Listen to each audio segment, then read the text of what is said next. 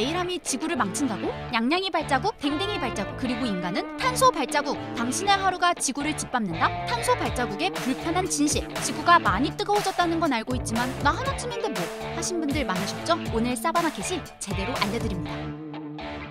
탄소 발자국은 개인이나 단체가 발생시키는 온실가스의 총량을 의미해요. 인간이 먹고 이동하고 사용하면서 배출한 탄소량을 발자국처럼 상징화한 개념이죠. 우리의 일상에서 이산화탄소량을 줄여보자는 취지에서 시작됐어요. 티끌 모아 태산이잖아요. 눈에 보이지 않는 탄소를 어떻게 계산할 수 있냐고요? 싸바나캣이 알려드릴게요. 여러분의 집에서 한 달 동안 발생한 이산화탄소를 계산해볼까요? 우선 준비물은 관리비 내역이나 공과금 납부서가 필요해요. 그리고 포털 사이트에서 탄소 발자국 계산기를 검색합니다. 그리고 납부 내역에 적힌 월간 사용량이나 요금을 입력하면 되는 거죠. 예를 들어 저 싸바나캣이 전기요금 3만원, 가스요금 만원, 수도요금 3만원을 납부하고 휘발유 주유를 5만원 했다면 한 달에 약 208kg의 이산화탄소를 배출하고 있고, 배출한 탄소를 흡수하려면 31그루의 나무를 심어야 하네요. 탄소 배출을 조금 더 줄일 수 있는 꿀팁들도 많이 있어요. 여러분도 꼭 탄소 발자국을 계산해보고 조금씩 줄여보는 건 어떨까요? 자, 그런데 말이죠. 우리가 없으면 못 사는 디지털 생활에서도 탄소가 배출된다는 사실 알고 계셨나요? 디지털 탄소 발자국이라고도 부르는데요.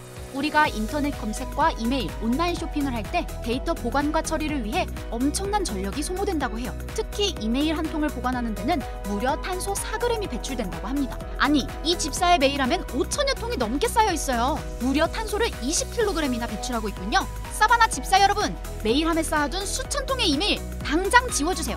지구를 위해. 그리고 그린피스에 따르면 하루 한 끼 정도는 채식을 하는 것도 큰 도움이 된다고 합니다. 육류 생산 과정에서 온실가스 배출량이 현저히 높기 때문이죠. 우리가 살고 있는 지구를 위해 우리가 조금씩 실천한다면 탄소 발자국은 점점 줄어들겠죠? 오늘의 기후사전 탄소 발자국 기억해주세요. 오늘 영상이 유익했다면 좋아요 쓱 눌러주고 가요. 싸바나!